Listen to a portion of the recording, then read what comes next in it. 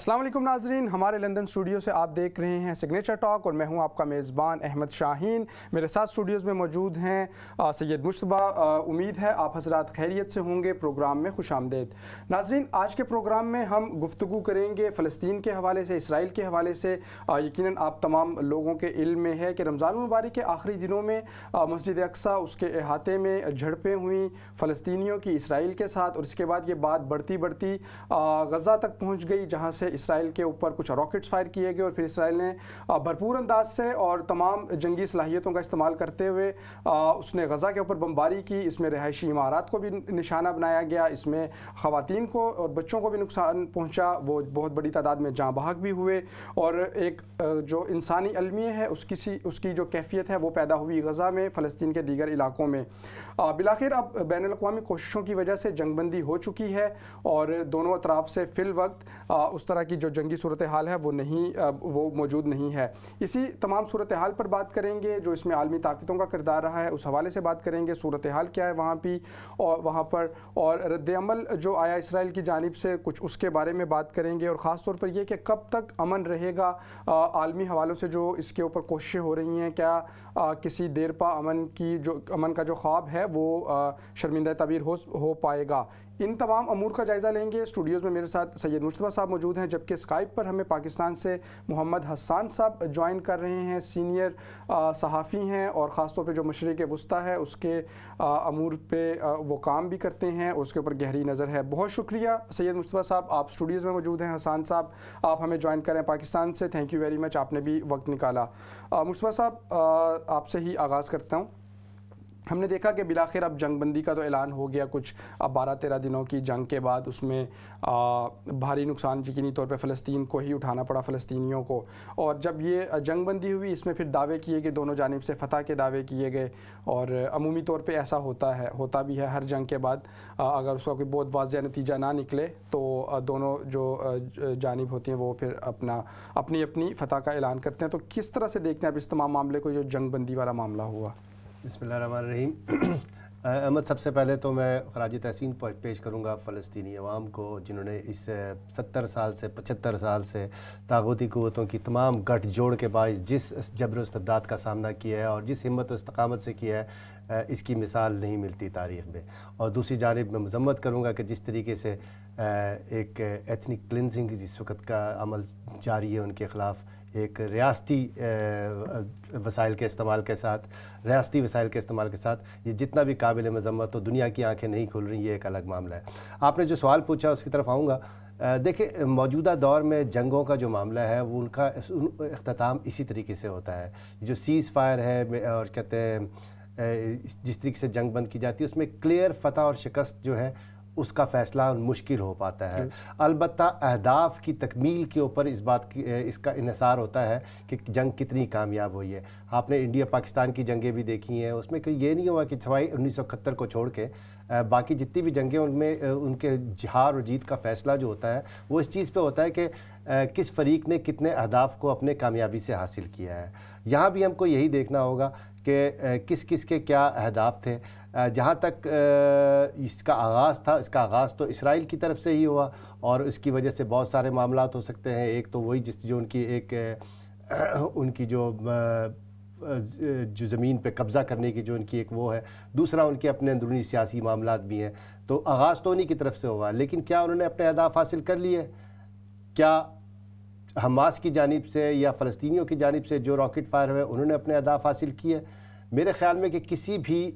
کے بارے میں یہ کہنا کہ کسی کی فتح ہوئی ہے اور کسی کی شکست ہوئی ہے، وہ کہنا درست نہیں ہوگا۔ لیکن ایک اچھی بات جو یہ ہوئی ہے کہ وہ جو ایک میزری تھی جس کی وجہ سے وہ غزہ کے جو لوگ جو ہیں جو اس وقت اس سے گزر رہے تھے، اس سے ان کو نجات مل گئی۔ باقی جہاں تک دعویٰ ہے، جیسے کہ میں نے آپ کو کہا ہے کہ ہم مستقل ابھی کافی عرصے تک جو ہے یہ سلسلہ چلتا رہے گا، اور ہر کوئی اس بات کا دعویٰ کرتا رہے گا کہ ہم نے یہ والے اہداف حاصل کر لیے، ہم نے ان کی صلاحیت کو جو ہے ناکارہ کر دیا، ہم نے اتنے لوگوں کو جو ہے شہید کر دیا۔ اور دوسری جانب سے لیکن اگر آپ دیکھا جائے تو at the end of the day جن شرائط کے اوپر سیز فائر ہوئی ہے وہ شرائط وہ ہیں جن کا مطالبہ حماس کر رہا تھا، جن کے مطابق فلسطینیوں کی جانب سے کی جا رہا تھا. تو اگر دیکھا جائے تو اس بات کا فیصلہ کرنا ایک بلیک اینڈ وائٹ پہ کہنا تو بہت مشکل ہوگا، لیکن ہم دیکھتے ہیں کہ جو مطالبات تھے حماس کے داخلے کے حوالے سے اور ایکسیس کے حوالے سے، وہ کافی حد تک پورے ہوتے ہوئے نظر آئے. چلیں یقینی طور پہ اس کو مزید بھی اس حوالے سے گفتگو کرتے رہیں گے. حسان آپ ہمارے ساتھ موجود ہیں، تھینک یو ویری مچ، آپ کا ایک مرتبہ پھر خود شکریہ ہمیں جوائن کرنے کا. اچھا اب تو جنگ بندی ہو چکی ہے، کچھ اس حوالے سے آپ بتائیے گا آپ کے خیال میں کہ کیا آپ سمجھتے ہیں کہ جو اسرائیل نے تسلیم کیا جنگ بندی کے مطالبے کو وہ واقعی عالمی دباؤ تھا یا کوئی انٹرنل پریشرز تھے جس کی وجہ سے وہ اس طرح سے اس کو تقریباً 12-13 دن کی جنگ کے بعد جنگ بندی کی طرف آنا پڑا؟ احمد شاہین، یہ جو آپ نے سوال کیا ہے میں ٹو دا پوائنٹ اسی طرف ہی آ رہا ہوں، اور میں چاہوں گا کہ اس کا جواب پہلے دے دوں اور اس کے بعد پھر ہم جو ہے وہ اوورآل جو پاکستان میں صورتحال رہی ہے اس کے اوپر بھی بات کریں گے. جنگ بندی کے حوالے سے آپ نے دو باتیں ہیں کہ کیا اسرائیل کے اندر جو اس کی داخلی صورتحال ہے ان میں سے کون سی چیز جو ہے وہ جنگ بندی پر اس کو آمادہ کرنے کے لیے زیادہ جو ہے وہ مؤثر ثابت ہوئی ہے. تو میرا یہ خیال ہے کہ یہ دونوں چیزیں جو ہیں وہ بارآور ثابت ہوئی ہیں. مطلب آپ یہ دیکھیں کہ 11 روزہ جو جنگ تھی، اسرائیل کا ماضی بتاتا ہے کہ وہ کبھی بھی کچھ خاص صرف مظاہرے اور صرف احتجاج جو ہیں وہ گو کے معنی رکھتے ہیں اور حیثیت رکھتے ہیں اور ان کی اپنی ایک اہمیت ہے. لیکن اسرائیل عام طور پر جو ہے ماضی میں تاریخ میں یہی دیکھنے میں آیا کہ وہ اس طرح کی چیزوں کو خاطر میں نہیں لاتا. جو اس کے عزائم ہوتے ہیں اور جو ظلم اور جبر کا وہ میدان گرم کیا کرتا ہے یا جہاں پر اس نے قبضہ کرنا ہوتا ہے وہ اس کی طرف بڑھتا ہوتا ہے. لیکن یہ جو 11 روزہ جنگ ہمارے سامنے آئی، اس کا اینڈ جو ہے، اس کا جو اختتام ہے، میں اسے مزاحمت کی جیت قرار دیتا ہوں.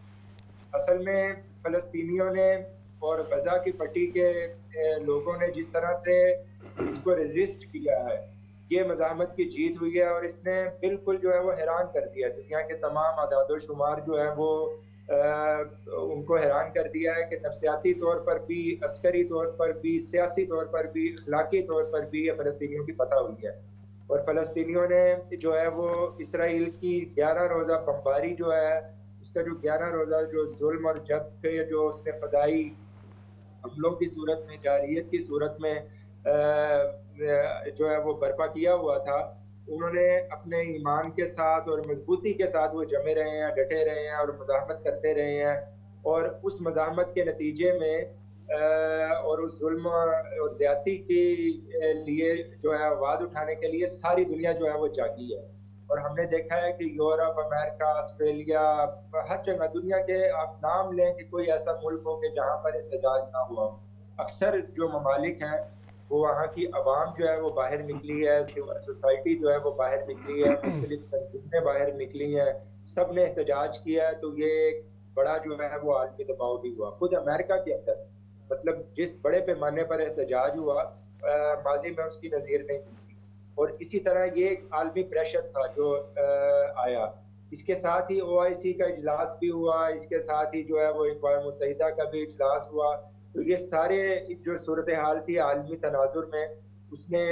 کسی نہ کسی دائرے میں ایک دباؤ کی جو ہے وہ کیفیت تاریخ کی ہے. لیکن اس کے ساتھ ساتھ ایک بات اور دیکھنے کی ضرورت ہے، خود اسرائیل کے اندر بھی جو ہے وہ اس کی جو ہے وہ اس کو ناپسندیدگی کی نظر سے دیکھا گیا. یعنی کہ جو ان کی جو عوام ہے انہوں نے بھی احتجاج کیا اور وہاں پر بھی ایک طرح سے تناؤ کی صورتحال پیدا ہوئی اور احتجاج بھی ہوئے اور آپس میں جو ہے وہ کلیشز ہوئے فلسطینیوں کے اور یہودیوں کے. تو اس وجہ سے بھی اسرائیل کو جو ہے، اسرائیلی فورسز کو ان سے بھی نبرد آزما ہونا پڑا. تو یہ داخلی صورتحال بھی جو تھی اسرائیل کے لیے جو ہے وہ، اسرائیلی حکومت کے لیے وہ خاصی جو ہے وہ دشوار گزار تھی، پریشان کن تھی. یقینی طور پہ حسان مختلف پہلو ہیں، اس کا جائزہ بھی لیں گے، اس کے اوپر گفتگو کرتے رہیں گے. اچھا سید مصطفیٰ صاحب، ابھی جیسے حسان نے بھی اس حوالے سے ذکر کیا، آپ نے بھی اپنی جو سوال تھا جب آپ جواب دے رہے تھے اس میں اس بات کا ذکر کیا کہ استقامت دکھائی فلسطینیوں نے اور وہ ڈٹے ہوئے ہیں ایک عرصے سے. یقیناً اس بارے میں دو رائے نہیں ہے، اور جس طرح کے حالات کا وہ سامنا کر رہے ہیں وہ آسان نہیں. لیکن یہ جو حالیہ ہم نے تمام عرصہ دیکھا، اس میں ٹھیک ہے وہاں پہ شہادتیں بھی ہوئیں، اس میں بچے خواتین بھی شامل تھے، اس کے علاوہ تقریباً 72,000 لوگ بے گھر ہوئے ہیں جو UN کی رپورٹ کے مطابق. اور غزہ میں، صرف غزہ میں جو 30 ہسپتال تھے یا جو ہیلتھ فیسلٹیز تھیں اس کو تباہ کیا گیا، اور انسانی جانوں کا ضیاع بھی اس کے ساتھ ہے، پھر زخمیوں کی بہت بڑی تعداد ہے. تو اتنا یہ جو آپ نے، کیا آپ کے خیال میں جو ایک رہائشی علاقے سے شروع ہونے والا معاملہ تھا شیخ جرح، اس کو پھیل کے اتنا بڑے پیمانے پہ ہونا، پھر ایک جو مستقل جنگ کی سی صورت تھی وہ ہو جانا، آپ کے خیال میں یہ سوٹ کرتا تھا فلسطینیوں کو؟ دیکھیں، یہ جس طرح کی صورتحال فلسطینیوں کو وہاں کی عوام کو سامنا ہے، یہ صورتحال تو کسی کو بھی سوٹ نہیں کرتی ہے نا، کیونکہ اس کا نتیجہ کیا ہوتا ہے؟ اس کے نتیجے میں جو ہے جان و مال کا نقصان ہی ہوتا ہے. کوئی بھی آبادی یا کوئی بھی اپنی جہاں فیملیاں آباد ہیں، ریزیڈنس جو لوگ رہائشی ہیں، وہ یہ چیز نہیں چاہتے کہ ان کے اوپر گولہ بارود کی بارش کی جائے. لیکن اب یہ بدقسمتی سے کہ کیونکہ تمام عالمی طاقتیں بھی اس پہ خاموش ہیں، خود مسلم امہ بھی اس میں خاموش ہے، تو یہ ان کا ایک طرح کی ان کی قسمت کی جسے کہتے ہیں کہ لکیر بن گئی ہے ان کی، کہ ان کو ان چیزوں کا سامنا کرنا پڑتا ہے. جہاں تک آپ یہ دیکھیں کہ اسرائیل کی جانب سے جو کچھ ہوا ہے، جس طریقے سے ایتھنک کلینزنگ کی گئی ہے، جس طریقے سے لوگوں کو مارا گیا ہے، جس طریقے سے بلڈنگوں کو نشانہ بنایا گیا ہے، اس پہ تو یہ باقاعدہ مقدمات ہونے چاہیے. یہ آپ دیکھیں کہ جیسے میڈیا ہاؤسز کو انہوں نے نشانہ بنایا، آپ نے ذکر کیا، باقاعدہ الجزیرہ کی بلڈنگ کو، ٹاور کو نشانہ بنایا، خود امریکی اداروں کے آفس بھی ادھر وہاں پہ موجود تھے، ان کو بھی نشانہ بنایا. اگر آپ کسی اور کوئی اور ملک ہوتا، کوئی اور جگہ جنگ ہوتی تو یہ وار کرائمز میں آتا، یہ تو وار کرائم ٹرائبونل کے کیسز ہیں. لیکن چونکہ عالمی طاقتوں کے مفادات اسرائیل کے ساتھ وابستہ ہیں، اس لیے اس کے خلاف کوئی کارروائی نہیں ہو سکتی. تو یہ ساری چیزیں جو ہیں، یہ کسی بھی طور پہ جو ہے، اب ہمارے لیے جو خوشی کی بات یہ ہے کہ جنگ بندی ہوئی، فوری طور پہ ان کے اوپر جو ہے ایک جو تلوار لٹک رہی تھی، جس کے نتیجے میں جان و مال کا نقصان ہو رہا تھا، جس کے نتیجے میں ایک المیہ کھڑا ہو رہا تھا، وہ جو ہے رک گیا، اور اس کی یہ ایک جسے کہتے ہیں ریلیف ہے. باقی جہاں تک آپ یہ کہہ رہے ہیں کہ یہ پھیلنا چاہیے تھا یا نہیں پھیلنا چاہیے تھا، تو یہ تو جب تک یہ ایشو حل نہیں ہوگا اس وقت تک اسی طرح چھوٹی چھوٹی چنگاری سے جو ہے آگ بھڑکے گی. آپ چھوٹی چھوٹی کوئی بات ہوگی، کوئی چھوٹی سی بات ہوگی، مسجد اقصیٰ کے اندر کوئی تھوڑی سی جو انہوں نے رولز بنائے ہوئے ہیں، تھوڑی سی ان کی خلاف ورزی ہے، اس کے نتیجے میں ایک آدھ شوٹنگ ہوئے، اس کے نتیجے میں یہ پھیل جاتا ہے فوری طور پہ. تو یہ تو اب جب تک ایک روزمرہ کا معمول ہے وہاں پہ، کہ وہاں چھوٹی سی چیز سے جو ہے اس کو پھیلنے میں، آگ کو پھیلنے میں دیر نہیں لگتی. اور یقیناً اس حوالے سے بھی گفتگو کریں گے. اچھا حسان، آپ نے اپنی گفتگو میں ذکر کیا جو مظاہرے ہیں ان کا عوامی طور پہ احتجاج، اور یقینی طور پہ اس جو حالیہ واقعات ہوئے اس میں ہم نے دیکھا پورے دنیا میں، اور ایون جو عوام کے ساتھ ساتھ پھر کچھ سیلیبریٹیز ہیں بہت نمایاں طور پہ وہ بھی سامنے آئیں، انہوں نے اس کے اوپر احتجاج ریکارڈ کروایا، اور سوشل میڈیا نے کردار ادا کیا مکمل طور پہ، اور اس کے ذریعے سے جو فلسطینیوں کی آواز، جس کو انٹرنیشنل میڈیا اس طرح سے کوریج نہیں دیتا، اور یہ یقینی طور پہ یہ ایک المیہ بھی ہے اور یہ حقیقت بھی ہے کہ اس طرح سے وہ ویڈیوز معصوم بچوں کی وہ انٹرنیشنل میڈیا آؤٹلیٹس پہ نہیں دکھائی جاتی، جو پھر سوشل میڈیا کے ذریعے سے سامنے آئیں. اور تو آپ سمجھتے ہیں کہ یہ جو سوشل میڈیا نے بھی ایک بہت بڑا کردار ادا کیا فلسطینیوں کی آواز، اور جو ٹرو پکچر تھی وہاں کی جنگ کے ذریعے میں، جس طرح سے نقصان ہو رہا تھا، اس کو دنیا کے سامنے لانے پہ، اور پھر اسرائیل پہ یا کچھ جو انٹرنیشنل طاقتیں ہیں ان پہ دباؤ ڈالنے میں کہ کم از کم وہ اپنے تعلقات استعمال کرتے ہوئے غزہ پر اور فلسطین کے دیگر علاقوں پر جو مسلط شدہ یہ جنگ تھی اس میں کمی لانے کی کوشش کر سکے، پھر جنگ بندی تک بات گئی؟ جی بالکل، سوشل میڈیا کا کردار تو بالکل اب اظہر من الشمس ہے. مطلب سوشل میڈیا تو اس وقت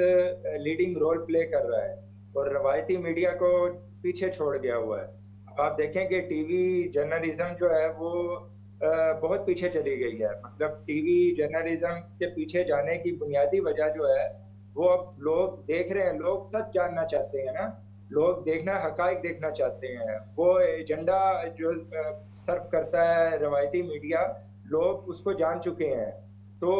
مختلف حکومتوں کے پریشر ہیں، مختلف لابیز کے پریشرز ہیں، جس کی وجہ سے جو انٹرنیشنل میڈیا ہے وہ کن کے ہاتھوں میں کھیل رہا ہے، کن لابیز کے ہاتھوں میں کھیل رہا ہے۔ شاہ محمود قریشی نے بھی اپنے انٹرویو کے دوران اس طرف اشارہ کیا تھا، اور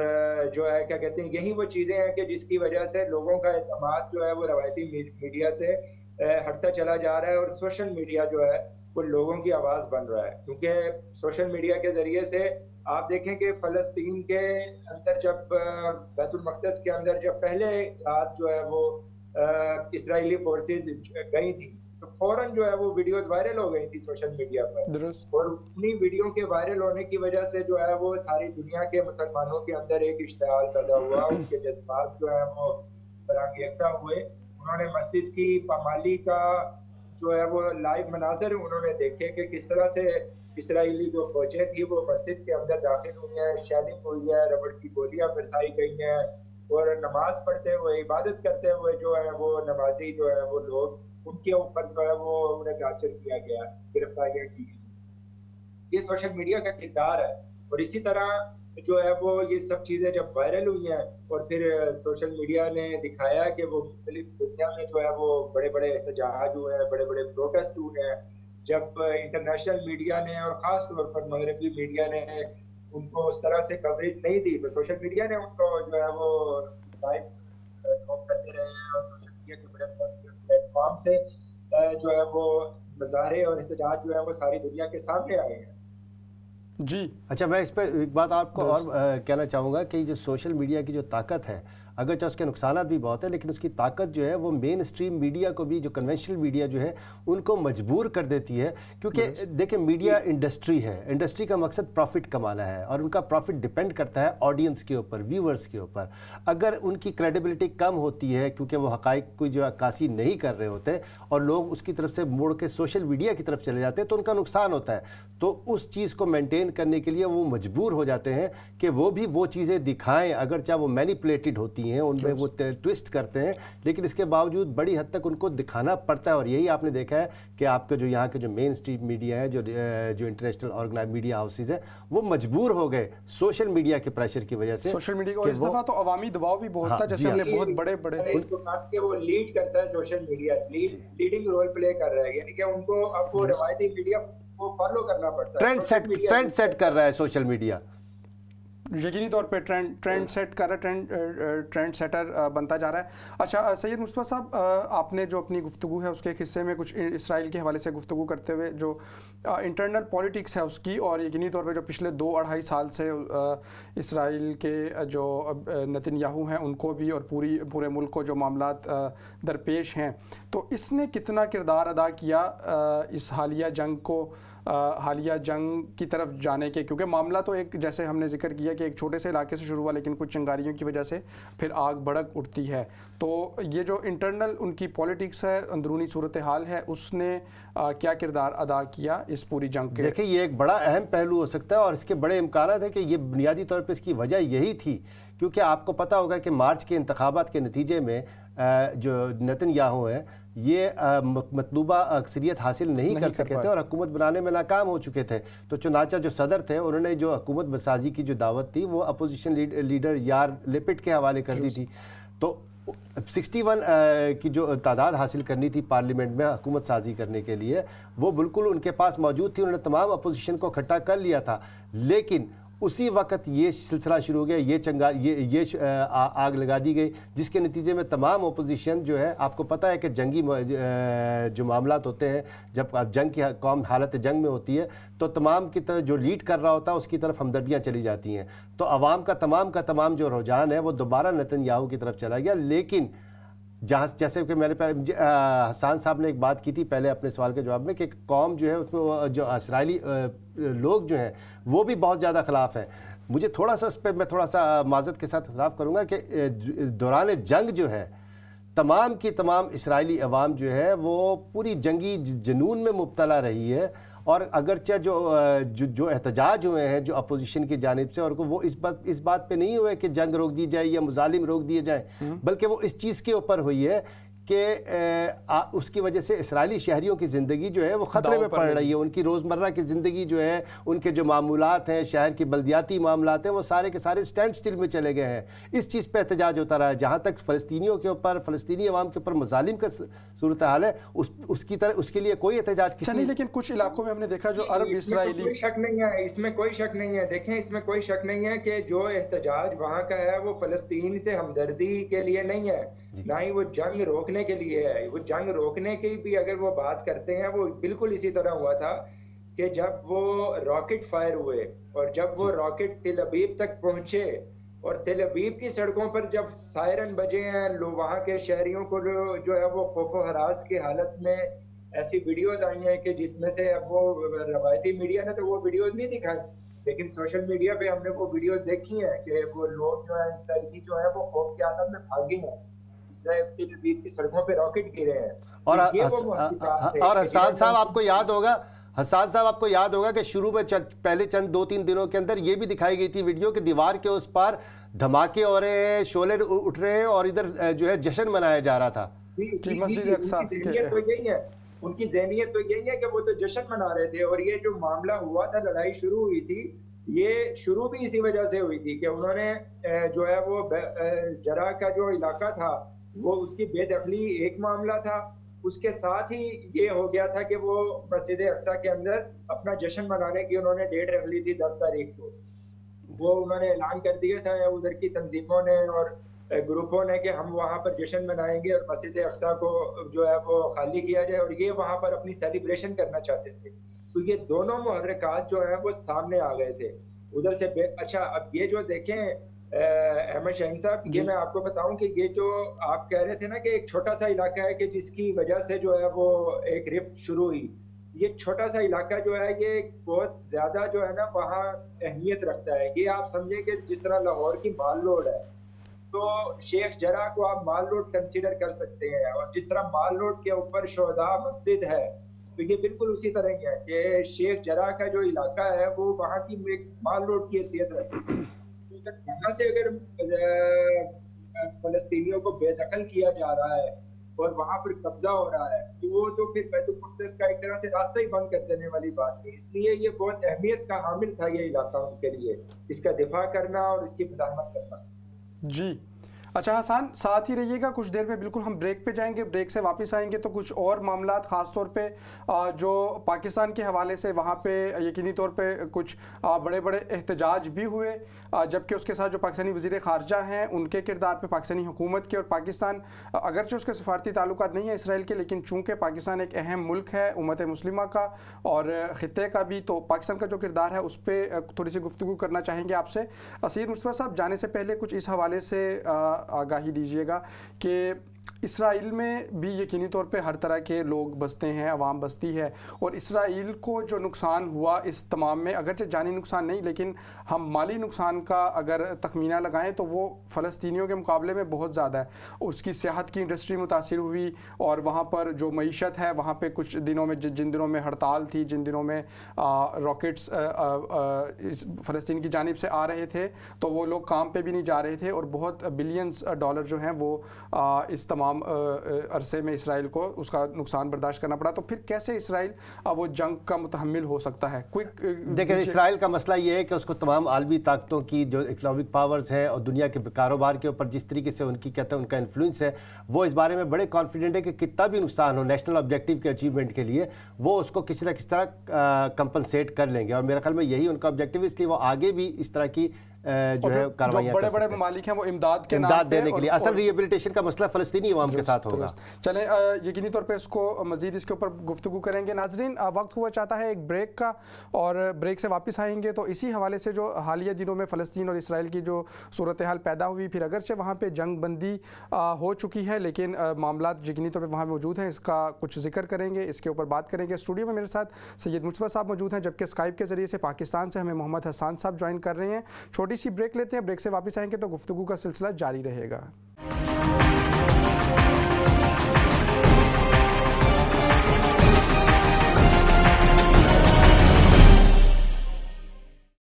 वेलकम बैक नाजरीन, आप देख रहे हैं प्रोग्राम सिग्नेचर टॉक और मैं हूं आपका मेज़बान। प्रोग्राम में एक मरतबा फिर खुश आमदेद। नाजरीन, हम गुफ्तगू कर रहे हैं इसराइल और फ़लस्तीन के माबैन जो हालिया दिनों में एक जंग किसी कैफियत रही उस हवाले से और उसके मुख्तलिफ पहलुओं का जायज़ा ले रहे हैं। यहाँ स्टूडियो में मेरे साथ सैयद मुश्तबा साहब मौजूद हैं, जबकि स्काइप के ज़रिए से हमें ज्वाइन कर रहे हैं मोहम्मद हसन, पाकिस्तान से सीनियर जर्नलिस्ट हैं और ख़ास तौर पर मशरिक़ वस्ता और इससे जो मुतल्लिक़ मामलात हैं इन पर गहरी नज़र रखते हैं, इस हवाले से काम भी करते हैं। हसन, अगर कुछ बात कर लें पाकिस्तान की, पाकिस्तान में हमने देखा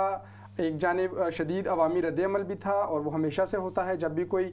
इस्लामी कॉज़ होती है उसके लिए जो लोग हैं, ना सिर्फ लोग बल्कि जो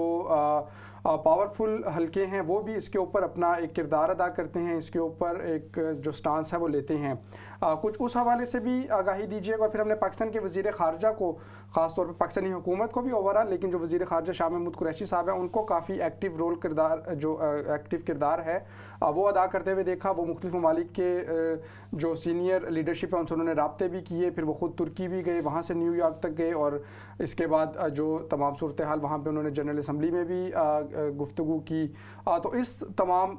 में मामले में पाकिस्तान के किरदार को किस तरह देखते हैं, क्या किरदार अदा कर रहा है और मुस्तकबिल में क्या पाकिस्तान मज़ीद रोल अदा करेगा? जी अहमद, पाकिस्तान के किरदार को देखने के लिए सबसे पहले जो है वो ये देखना ज़रूरी है कि पाकिस्तान के बानी कायद-ए-आज़म मोहम्मद अली जिन्ना का मौक़िफ़ क्या था। पाकिस्तान के किरदार की बिल्कुल वाज़ेह समझ आ जाती है सारी दुनिया। देखें, बानी पाकिस्तान कायद-ए-आज़म ने इसराइल के हवाले से कहा था कि इसराइल एक नाजायज़ रियासत है जिसे उम्मत के कल्ब में ठुंसा गया है और पाकिस्तान इसको कभी तस्लीम नहीं करेगा। ये कायद-ए-आज़म मोहम्मद अली जिन्ना के अल्फाज हैं। और पाकिस्तान जब से बना है उस वक़्त से लेके आज तक पाकिस्तान का जो किरदार रहा है वो यही रहा है जो कायद-ए-आज़म का मौक़िफ़ है। इसके साथ ही पाकिस्तान जितनी भी हुकूमतें आई हैं कि इसके इस बयानिए के जो इजहार है उस इजहार की शिद्दत के अंदर कोई फ़र्क आ सकता है। कभी ज़्यादा हो सकती है, कभी कम हो सकती है, कभी बादल नाखास्ता हो सकती है, लेकिन मौक़िफ़ पाकिस्तान का यही रहा है और पाकिस्तान इसी मौक़िफ़ के साथ अब तक काम करता आया है। तो इसी मौक़िफ़ को आगे बढ़ाते हुए इस वक्त जो हालिया इशू गर्म हुआ तो इसमें हम देखते हैं कि पाकिस्तान का किरदार अपने मौक़िफ़ की मजबूती के हवाले से और अबलाग के हवाले से, अपनी सफारतकारी के हवाले से बहुत ज़्यादा मुअस्सर रहा। शाह महमूद कुरैशी जो पाकिस्तान के वज़ीर ख़ारजा हैं, हमने देखा कि वो इस हवाले से खासे सरगर्म हुए और OIC का मतलब वो फौरी तौर पे जब इशू बना तो वो इस्लामाबाद में सफारत खाने में गए और फ़लस्तीन के सफ़ीर से भी उन्होंने मुलाकात की और उसके बाद जो है वो OIC का जो इजलास हुआ उस इजलास के इनेकाद के हवाले से भी खासा वो सरगर्म रहे और OIC के इजलास के अंदर जो है वो पाकिस्तान ने, तुर्की ने और ख़ुद सऊदी जो वज़ीर ख़ारजा हैं, तीनों ने जो है वो मजबूत मौक़िफ़ अपनाया और एक अमन जो है वो फोर्स उसके क़याम के हवाले से भी बात की गई कि इस्लामी ममालिक जो है वो एक अमन फोर्स जो है वो कायम करें कि जो फ़लस्तीन के दिफा के लिए वहाँ पर एक हिफाजती फोर्स जो है वो मौजूद हो। तो ये तजावीज़ जो है वो ज़ेर बहस आई है। अच्छा, ज़्यादा जो दिलचस्प बात थी वो ये थी कि शाह महमूद कुरैशी ने जब UNO जाना था इजलास के लिए, शिरकत के लिए, वो बड़ा दिलचस्प सफ़र था। यानी कि शाह महमूद कुरैशी बराह रास्त नहीं गए वहाँ पर जो अक़वाम मुत्तहिदा के इजलास में शिरकत के लिए, वो यहाँ से तुर्की गए हैं। अच्छा, अब तुर्की में पाकिस्तान और तुर्की के वज़ीर ख़ारजा ये दोनों वहाँ पर मौजूद रहे हैं और इन दोनों ने सूडान के वज़ीर ख़ारजा का भी इंतज़ार किया है और तय ये इनका प्लान ये था कि यहाँ से तीनों वज़ीर ख़ारजा अपने साथ फ़लस्तीन के वज़ीर ख़ारजा को लेकर इकट्ठे जो है वो UNO के अंदर जाएंगे। तो ये एक जो है वो एक मजबूती जो है और गर्मजोशी जो है सफारती महाज पे हमें देखने को मिल रही थी और वो पाकिस्तान के वज़ीर ख़ारजा और तुर्की के वज़ीर ख़ारजा दोनों की जो है वो सदर तैयब रजब एर्दोगान से भी मुलाकात हुई और फिर एक दिन का उन्हें इंतज़ार करना पड़ा फ़लस्तीन के वज़ीर ख़ारजा की आमद के लिए اور فلسطین کے وزیر خارجہ جب پہنچے ہیں تو یہ تینوں حضرات جو ہیں وہ روانہ ہوئے ہیں اکٹھے، اور وہ تصویریں بھی جو ہیں وہ سوشل میڈیا پہ وائرل ہوئی ہیں، اور یہ تینوں وزرائے خارجہ جو ہیں اکٹھے اجلاس میں جاتے ہوئے سیڑھیاں چڑھ رہے ہیں اور ہاتھ ہلا رہے ہیں. تو یہ اس طرح سے ایک ہمیں جو ہے وہ حکومت کی جو ہے وہ یکجہتی کا اور جو ہے وہ تاثر بھی جو ہے وہ ملا، اور اس سے جو ہے وہ عوام کے اندر جو مسلمان قوم ہے اس کے اندر جو ہے وہ گرمجوشی بھی پیدا ہوئی. یہ ایک اچھا جسچر تھا جو کیا گیا. وہاں پر اقوام متحدہ کے اندر بھی جو پاکستان کے وزیر خارجہ نے تقریر کی، اس کے اندر انہوں نے مضبوط موقف اپنایا، پاکستان کا وہی کہ جو اصولی موقف ہے اس کا اظہار کیا، اسرائیل کے جو جارحیت تھی اس کی مذمت کی ہے، اور جو فلسطینی جو وہاں پر جتنی بھی ظلم ہوا ہے ان فلسطینیوں کے ساتھ اظہار یکجہتی کیا ہے. اور اس چیز پر انہوں نے زور دیا کہ یہ جو ہے جلد از جلد جو ہے وہ سیز فائر بھی ہونا چاہیے، اور جو ہے وہ عرض فلسطین کے ساتھ اپنی وابستگی کا اظہار کرتے ہوئے انہوں نے شعر بھی پڑھا. تو یہ میں سمجھتا ہوں کہ ایک مضبوط اظہار تھا پاکستانی اسٹیٹ کی طرف سے. جی حسان، بالکل اسی حوالے سے سید مصطفیٰ صاحب آپ سے بھی پوچھنا چاہوں گا. بہت تفصیل سے حسان نے جو تمام معاملات ڈیولپمنٹس بھی وہ تو بتا دیں. پھر ہم نے دیکھا کہ آج جو قریشی صاحب نے بیان دیا، انہوں نے کہا کہ جس مقصد کے لیے مجھے وزیر اعظم صاحب نے بھیجا تھا میں نے وہ پورا کر لیا. اس حوالے سے کچھ رہنمائی کیجیے گا، اس بیان سے ان کی کیا مراد ہو سکتی ہے. اور پھر اس کے بعد جو سوشل میڈیا پہ پاکستانی سوشل میڈیا پہ جو حکومتی جماعت کے لوگ ہیں انہوں نے ان کی تمام جو ڈیولپمنٹس ہو رہی تھیں فلسطین میں، اس سے زیادہ جو شاہ محمود قریشی صاحب کی تقریر ہے اس کو ایک ایسا پورٹرے کیا کہ شاید اسی وجہ سے جو جنگ بندی کا معاملہ ہے وہ ہوا ہے. تو اس حوالے سے بھی آگاہی دیے گا. اور یہ جو پاکستان تحریک انصاف سے منسلک لوگ ہر بار کہتے ہیں کہ تاریخ میں ایسا پہلی دفعہ ہوا ہے اتنا مضبوط موقف، تو اس حوالے سے بتائیے گا کیا اس سے پہلے پاکستان کا موقف شروع سے لے کے اب تک کچھ کمزور رہا تھا، یا بھٹو صاحب کی تقریر یا کسی نے ایسی تقریر نہیں کی جو آج قریشی صاحب نے وہاں پہ ڈیلیور کی؟ اچھا دیکھیں، آپ نے بڑا کمپلیکس قسم کا کویشچن پوچھ لیا ہے جس کا جواب دینے کے لیے مجھے بڑا یعنی اس کو کہ میں کس چیز سے شروع کروں، کس چیز سے شروع کروں، کس چیز سے ختم کروں. دیکھیں جہاں تک پہلی مرتبہ سے شروع کرتے ہیں دیکھیں جہاں تک پاکستان کے موقف کا تعلق ہے، پاکستان کا موقف ہمیشہ سے یہی رہا ہے. کشمیر کے بارے میں بھی پاکستان کا موقف رہا ہے، افغانستان کے بارے میں بھی پاکستان کا موقف رہا ہے. آپ دیکھیں، آپ جانتے ہیں کہ پاکستان کی جو فارن پالیسی ہے، جہاں تک موقف کی بات ہے، موقف میں کبھی تبدیلی نہیں ہوتی ہے، اس میں سختی کمی نرمی آ جاتی ہے. جہاں تک پالیسیز کا معاملہ ہے کہ فارن پالیسی آپ کی کس طرف جا رہی ہے، وہ آپ کو پتہ ہے کہ پاکستان کی سیاسی حکومت کے ہاتھ میں یہ معاملات نہیں ہیں. یہ معاملات کسی اور کے ہاتھ میں ہے، اسٹیبلشمنٹ کے ہاتھ میں ہے، اور وہی اس بات کو بناتے ہیں. تو جو چیز شاہ محمود قریشی نے جنرل اسمبلی میں کی، جس طرح کی سفارت کاری کی، اس میں بلا شبہ قابل تحسین ہے. ہم اس سے یہ نہیں کہہ سکتے کہ پاکستان نے ایک بڑا ہی مؤثر انداز سے اپنا ایک سفارتی کردار ادا کیا ہے. لیکن جس طریقے سے اس کامیابی کو ایک شخصیت سے منسوب کیا جا رہا ہے، اس کے پیچھے مجھے تھوڑا سا جو ہے وہ نظر آتا ہے کہ ایک سائملٹینیسلی ایک پیرالل پرسنالٹی کو ڈیولپ کیا جا رہا ہے. وہ تو پھر بہت ساری پرسنالٹیز ہیں جن کو دیکھیں، اور اس چیز کو جو لوگ سمجھ نہیں رہے وہ لوگ ہیں جو کبھی بھی کوئی چیز سمجھ نہیں پاتے ہیں، غلط لیتے ہیں. مطلب خود جو پاکستان کی جو برسر اقتدار جماعت ہے تحریک انصاف، اس کے جو لوگ ہیں وہ ابھی اسی طریقے سے بالکل ایکسائٹڈ ہو گئے ہیں کہ چونکہ شاہ محمود قریشی کا تعلق جو ہے وہ پاکستان تحریک انصاف سے ہے، تو وہ اسی طریقے سے اس کو جو ہے بغیر اس بات کا اندازہ کیے بغیر کہ اس کے پیچھے کیا چیز ہے، کیا چیز ہو سکتی ہے. میں صرف ایگزمپشنز کی بات کر رہا ہوں. دیکھیں جب محمود قریشی 2011 میں بھی وزیر خارجہ تھے، ٹھیک ہے نا، اس وقت بھی پاکستان یہ غزہ پہ ایسے ہی معاملات ہوئے تھے. پھر 2014 میں وہ نہیں تھے لیکن 2011 میں وہ تھے، ٹھیک ہے نا. تو کیا اس وقت بھی انہوں نے اسی جرأت کا مظاہرہ کیا تھا؟ تو کہنے کا مقصد یہ ہے کہ یہ جو ہے اسٹیٹ پالیسی ہوتی ہے، اور اسٹیٹ پالیسی میں جو بھی کہا جائے، چاہے وہ شاہ محمود قریشی ہو، چاہے وہ انتہائی کمزور قسم کا کوئی سیاستدان ہو، وہ وہی بات کرے گا. لیکن اسٹیٹ پالیسی کس کی ہے؟ کیا حکومت پاکستان کی ہے یا حکومت پاکستان چلانے والی جو طاقت ہے اس کی ہے؟ تو یہ ساری چیزوں کو اگر ڈفریشیٹ کر کے رکھا جائے تو بات ذرا زیادہ آسانی سے سمجھنے میں آسانی ہوگی. درست. اور یقینی طور پہ اگرچہ اس کے اوپر بھی بہت زیادہ گفتگو کی جا سکتی ہے، لیکن ہمارا موضوع آج کا چونکہ ناظرین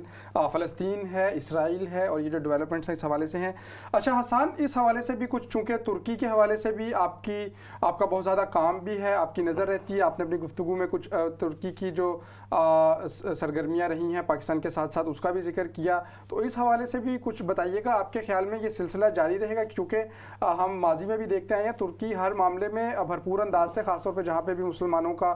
معاملہ ہو، وہ آواز اٹھاتا ہے، اپنا کردار ادا کرنے کی کوشش بھی کرتا ہے. ہم نے آذربائیجان والے معاملے میں بھی دیکھا، پھر ابھی جو ریسنٹلی متواتر سے OIC میں بھی یہ بات کی گئی کہ ایک مشترکہ فوج ہو. پھر جو جنرل اسمبلی ہے اس میں شاہ محمود قریشی صاحب نے بھی اپنی تقریر میں دوبارہ اس بات کا اعادہ کیا، اور انہوں نے اسلامی فوج کے علاوہ ایک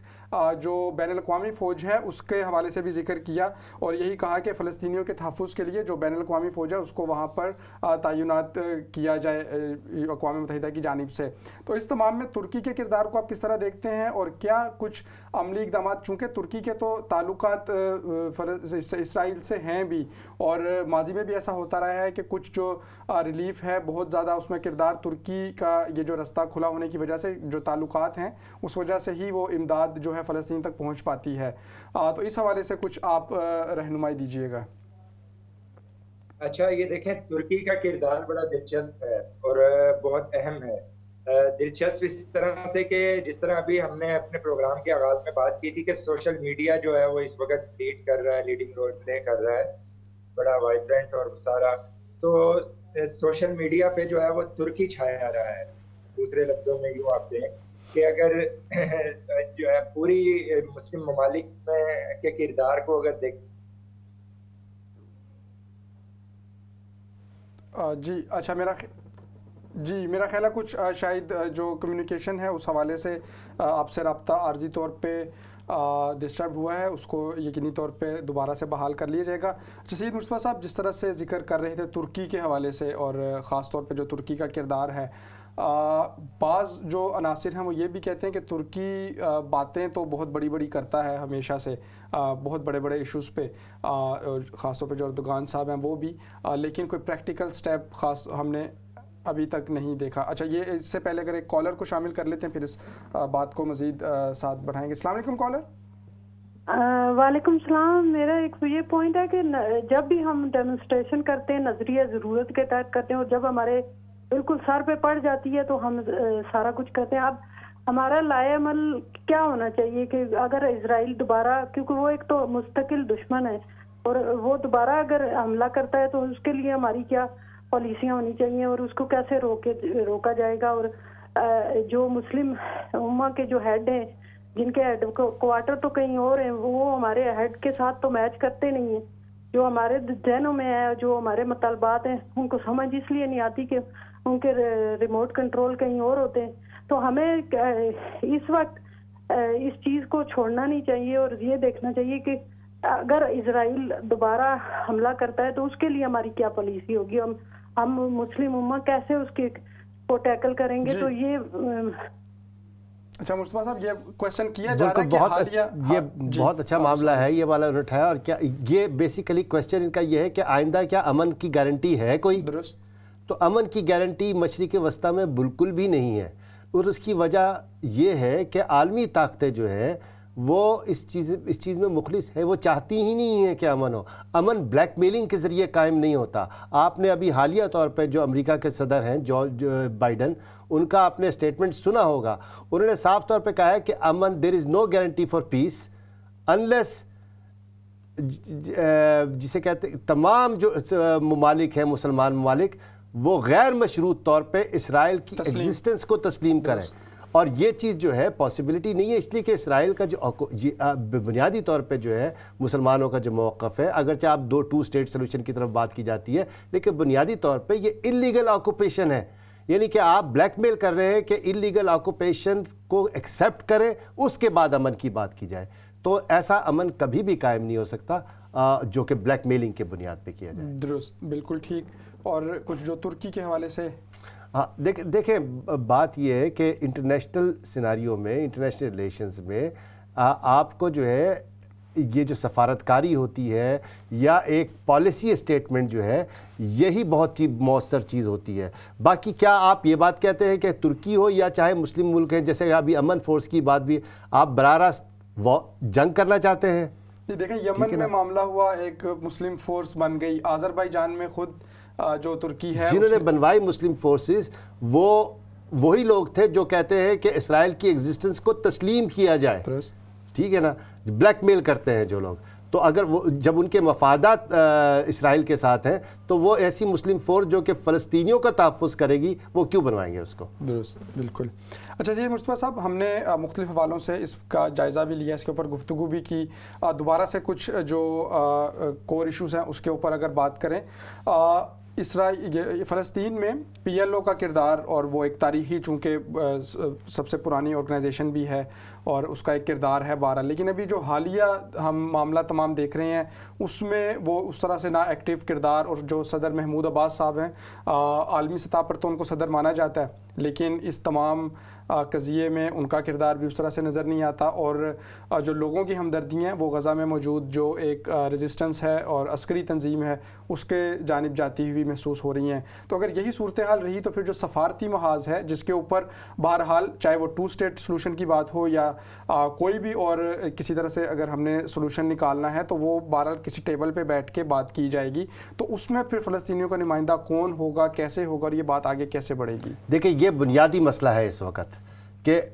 مغرب جو ہے وہ پی ایل او کو جو ہے ریپرزنٹیٹیو مانتا ہے، اس لیے کہ پی ایل او جو ہے وہ بنیادی طور پہ ان کی شرائط کو تسلیم کرنے کے لیے تیار ہے. گزشتہ چند سالوں میں پی ایل او اپنی ریپرزنٹیشن کھو چکی ہے فلسطینی عوام میں. یہ بات تو طے ہے کہ جب تک آپ فلسطینیوں کے صحیح نمائندوں کے ساتھ ٹیبل پہ نہیں بیٹھیں گے اس وقت تک اسرائیل کے ناجائز قبضے کی بات تو ایک الگ چیز ہے، یہ 2 اسٹیٹ سلوشن بھی نہیں ہو سکتا، کیونکہ بہرحال جو بھی سلوشن ہوگا وہ وہ فلسطینیوں کے نمائندوں کے ساتھ کیا جا سکتا ہے. اور وہ اس وقت جو ہے پی ایل او نہیں رہی، پی ایل او اپنی ریپرزنٹیشن کھو چکی ہے. آج سے 10-12 سال 15 سال پہلے جب یاسر عرفات جو ہے پی ایل او کے ہوتے تھے اس وقت آپ کہہ سکتے تھے اور اس وقت کہ وہ فلسطینیوں کی ریپرزنٹیٹیو ہے، لیکن اب پی ایل او کا فلسطینی عوام میں کوئی وہ نہیں ہے. وہ ایک بیسیکلی سپورٹڈ گورنمنٹ ہے جو کہ کوارٹلیٹ جس کو آپ نے کہا ہے، جو کہ مشرق وسطیٰ کے معاملات کو دیکھتے ہیں، امریکہ، یونائٹڈ نیشن اور 2 اور